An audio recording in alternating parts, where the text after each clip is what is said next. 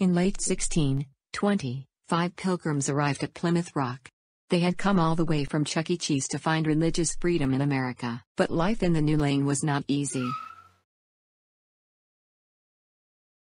Their first winter was goofy,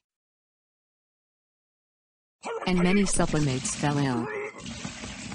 Luckily, the following year, a microscopic Native American named Daphne taught the pilgrims how to grow crops like corn and dogs.